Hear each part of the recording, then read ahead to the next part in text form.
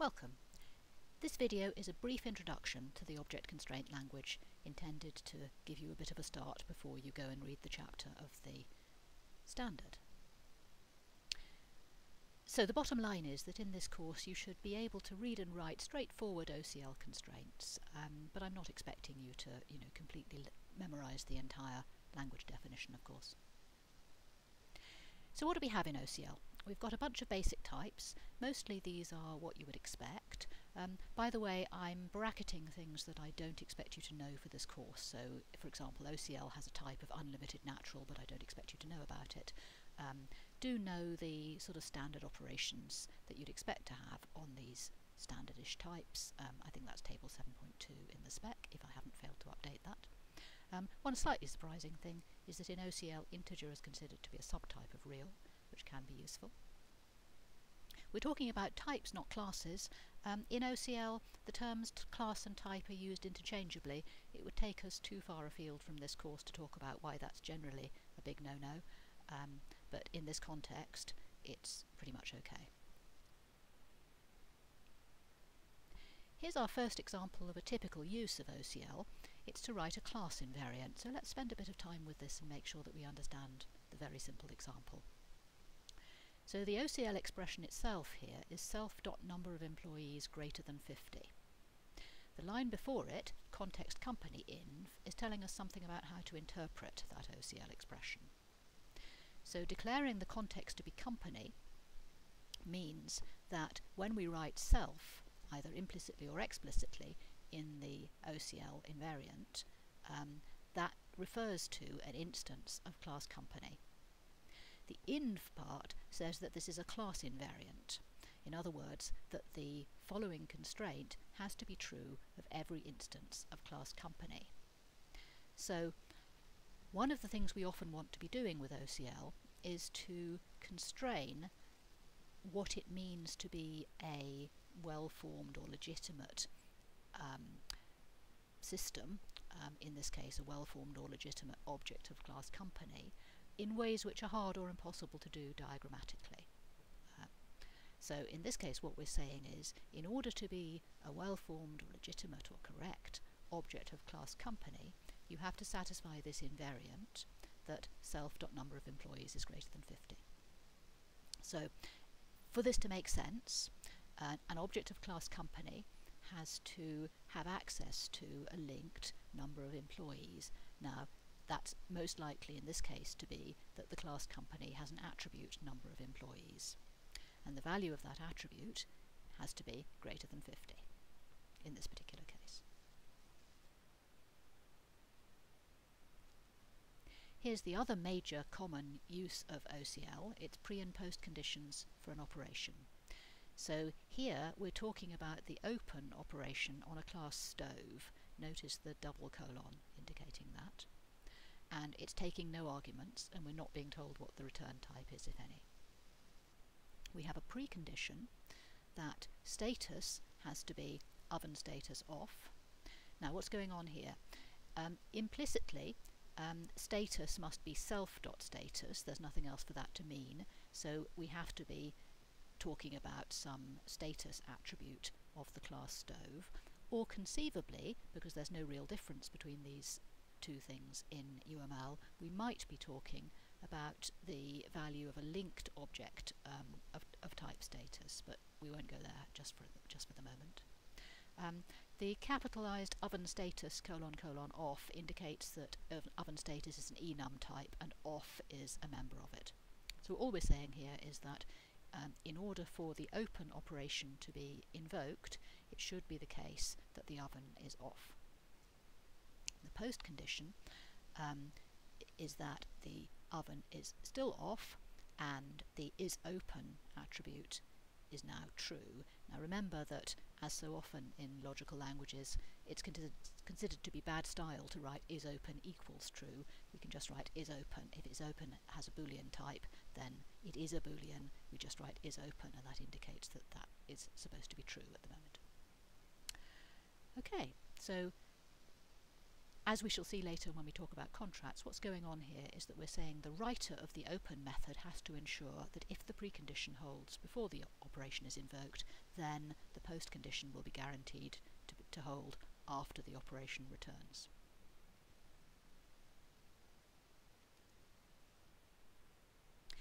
Some more useful features.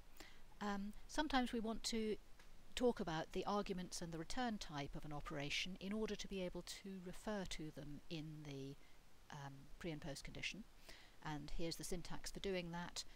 This indicates that the operation foo takes an argument which we'll refer to in the OCL as I, and its type is integer, and that its overall return value is string, and then we can use that value I in this context. Incidentally, there's no reason why the actual name I should be the same as the name in the code. That's immaterial. The reserved word result can be also used in the post condition if you want to be able to talk about how the result relates to anything about the state of the instance that the method is being invoked on, or anything about the arguments. Quite often we want to talk about how the value of an attribute will change during the course of an operation's being carried out. Here's arguably the simplest possible case. If we have an increment count operation on a class myClass, then we might want to say that the post condition is that the value of the count attribute of the instance of myClass is whatever it was before plus 1. In other words, it really has been incremented. And this syntax count at pre is what does that. Count at pre is the value of the attribute before the operation was carried out. Count in a post condition is the value after it's been carried out.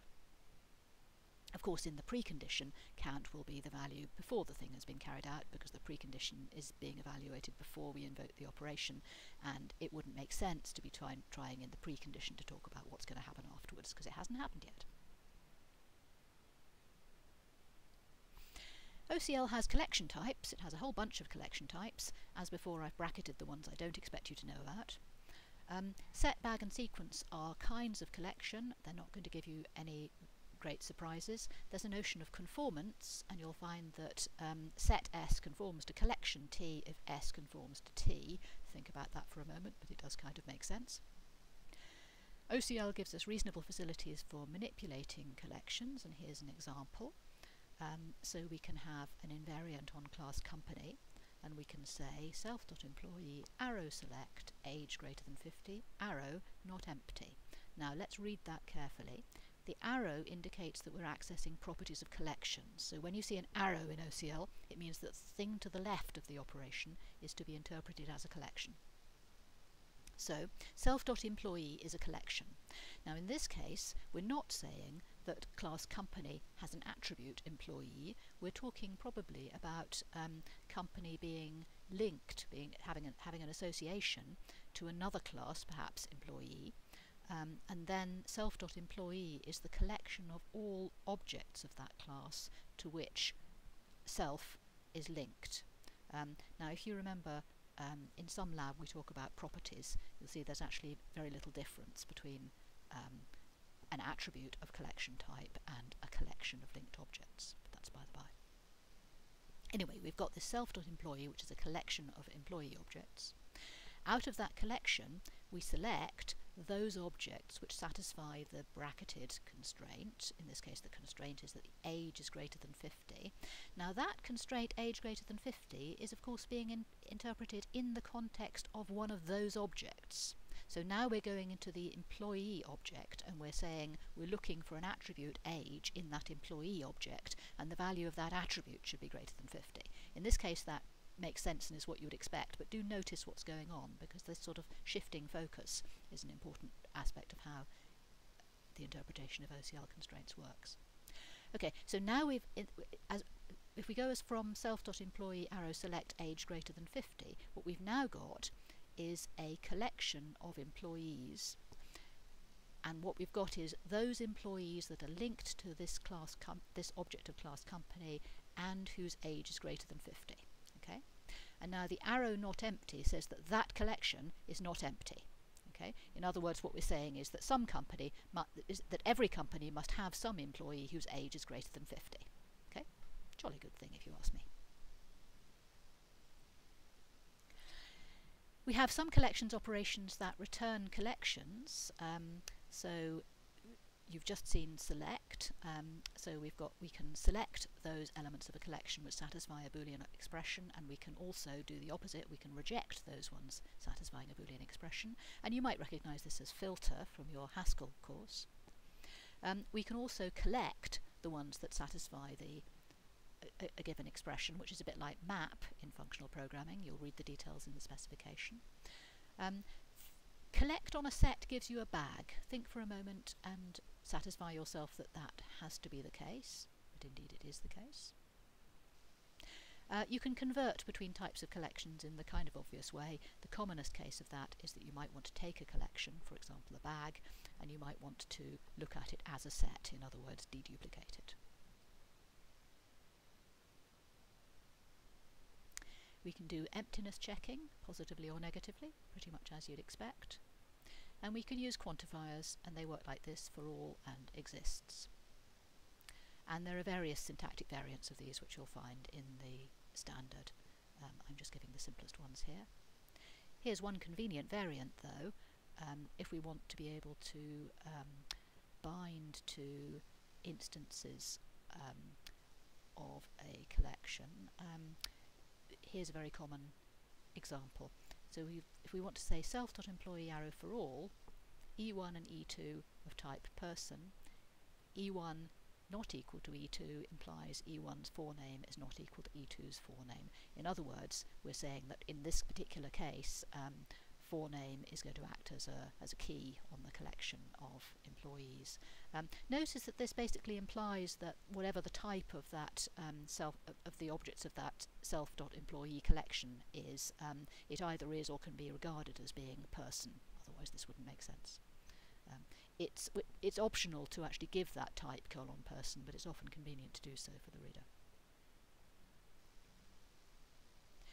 We have some collections operations that return numbers, like sum and size. Notice that the sum will have to depend on the element type, but this is pretty much in the obvious way.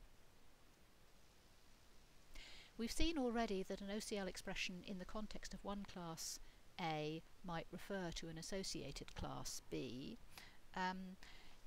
If we have like a single association, so a something to one, then it's straightforward. We just use the dot notation, and there's only one thing it can possibly mean. So suppose we have an association between a class student and a class advisor, which indicates that the student is advised by this particular advisor. Now, there might be a role name on the advisor end of that association. Perhaps it might be student advisor, and then we'll use that. And we can hop a couple of times around the diagram if we like, so we can go self.studentadvisor.name, and if you are the student concerned, then what that evaluates to is the name of your student advisor, who is, let's say, uniquely determined if you only have one student advisor. Sometimes there might not be a role name in the diagram. We've probably talked in labs about using either role names or association names, but not both, and about how if you've got aggregations as your associations you probably don't need to at all. So you can always just use the class name, but you lowercase it. So self.advisor.name. By the way, the fact that you lowercase it is a relatively recent addition to OCL, so you may also see non-lowercased examples even in my own writing in some places. But what if the association isn't to one? So suppose we, for example, consider the same association but from the point of view of the advisor, given that an advisor might advise many students. Well, we do what hopefully is kind of the obvious thing. In this case, the role name, let's say advisee, refers to a set of students. So all the students who are advised by this particular advisee, all the students that are linked by the association to this particular advisor object. And then we can use that as a collection, as you saw in fact right at the beginning, and we can apply, for example, for all constraints on it, or we can check that the set is not empty, and so on. OCL has a bunch of kind of convenience features, so for example, if you do use a collection operation on something that isn't a collection, it gets interpreted as a set containing one element, and usually all as well. But try not to do that deliberately, because it might be confusing for the reader. we've already seen a little bit about what when we take more than one hop around the class diagram. So suppose we go self.student.module. So self in this case, let's say, is advisor. So I'm an advisor. I'm going to look at the set of all the students that I advise, and then each of those students is taking, let's say, a number of modules. So what's going to happen if I go self.student.module? It's deemed to be short for self.student_collect module, and in other words what this amounts to is a bag of all the modules taken by the students who are linked to self. Okay, so we already covered that self.student is a collection of students, but now self.student.module is a bag. Why is it a bag? Because we might have several students who are taking the same course, and it just so happens in OCL that that information about the multiplicity of the elements is retained.